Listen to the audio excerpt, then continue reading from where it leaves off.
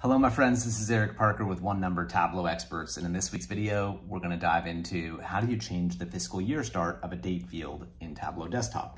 We're going to look at 4 different methods. Let's dive into the data source method. So this is if you want to change the fiscal year start of all of your date fields at once. Let's say you got 5 or 10 date fields. You can do that by just right-clicking on the name of your data source, going to Date Properties, and one of the options in this date properties breakout window is fiscal year start. So I can hit the drop down there. Let's say I'm on a federal fiscal year. I select October, I say okay. And now notice that all of my column or the names on my axis shifted from like 2020 to FY 2020. So that is nice. That's one option. Now I'm actually gonna hit the back arrow because while I like that option and that can be helpful, it could also be a little bit restrictive if you ever want to kind of have a blend of, hey, some of my worksheets and some of my dashboards use the calendar year and some of them use fiscal year. This is going to handcuff you to only being able to use fiscal year. Okay, so a different option there, like let's say you just have a single field that you would want to apply the fiscal year start change to. So in that case, I would go to that field like order date in my data pane and hit this drop down. I go to default properties, and then there's a fiscal year start breakout. Now, I guess one thing I should mention, whether you're using the data source method, whether you're using this method, when you're changing a fiscal year start, by default, you are just changing the start month. So you can change it to July 1st or October 1st. But trying to do something like the 3rd Monday of January, that's going to be a bit more complex. You're probably going to want to try and, maybe join your data to a calendar table that you have internally at your company. You can ask around the data folks about that. If you're not sure, you can always comment here. We can provide a little bit of feedback on that front as well. But okay, so if we change our fiscal year start to October here, right? Same idea. Now we've been able to same thing, right? Okay, cool. Now I've got my fiscal years displaying down here, but if I wanted to use a different field for something like expected ship date, the fiscal year start will not have affected that. So I could still look at my sales by ship date against the calendar year. Okay, so that's option number 2. Now let me back this out. Now this is probably one of my favorite methods, which is basically the same as before, but duplicate the field and then apply the fiscal year start to the duplicate of that column. So like order date, maybe I want to use this as a calendar year sometimes, but sometimes I need fiscal year.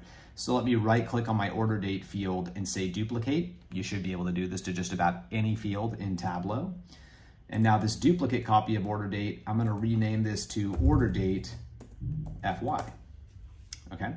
And then this one, I will change the fiscal year start to October.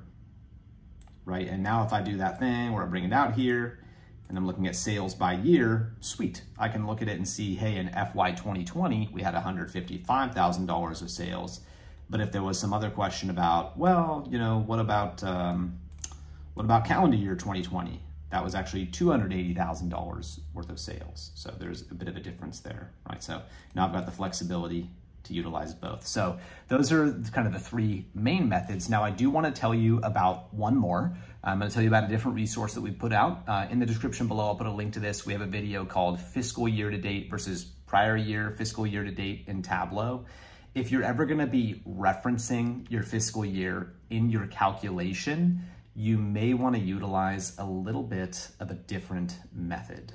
Okay, so let me pop over to this worksheet and to show you what I mean. And really quick before we do that, I just want to say, hey, if you get stuck on any of this or this is kind of helpful, but your situation's a little different, always reach out to us. But you can also just book direct to work with us. We'll put an info button up here, there, wherever. Description, comments, info button, it'll be everywhere. I'll put a link to our office hours. So if you ever just want to, book some time to work one-on-one, we could do that too. So the last thing I was going to show you is a sort of a calculated way to do this would be, okay, I'm going to go to order date, create a calculated field.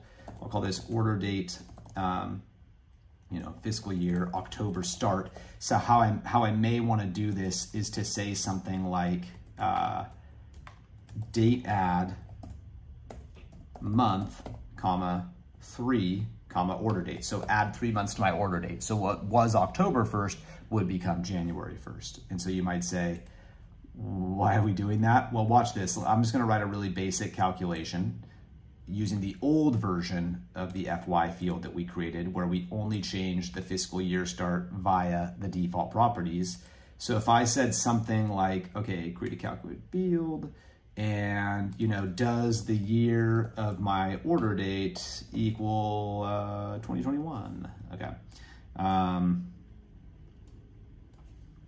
2021 calc true false. How about that? Okay, did this work? Well, let's find out. So I'll throw this on my row shelf, and then let's grab our order date FY field. Again, just the one where we changed the default properties. Let's throw month year on there. And what is showing up under true? Womp, womp, womp, right? Just January 2021 through December 2021. So it didn't understand. It is still using, it's not actually using the FY year. This is utilizing the calendar year. So the difference would be, what if we did that, but to this field, the order date FY October start, that one we just created a minute ago, where we added 3 months using the date add function. Where does that equal 2021? And now all of a sudden you can see that October 2020 through September 2021, those are showing as valid under our 2021 calc, right? So that's, well, actually, look, I want to pull this up one more time just so you can get a look at it. There you go. That's how you would move, and this would be the valid calculation for a fiscal year, which starts in October. So like I said, the fiscal year to date thing, that video is in a link down below, so you can check that out if you want to dive a little bit deeper on this topic. So thank you for being here. Hopefully this was helpful. If you have questions, let us know. We drop videos like this every week, so feel free to follow along. And if you want to master Tableau, we have classes every single month. So there's going to be a link to that as well. We'd love to dive deep with you over the course of 2 or 4 days to really help you, wrap your hands around this tool. It's an awesome and powerful tool, but it does take, some effort to master it. So thanks again, and we'll see you next time.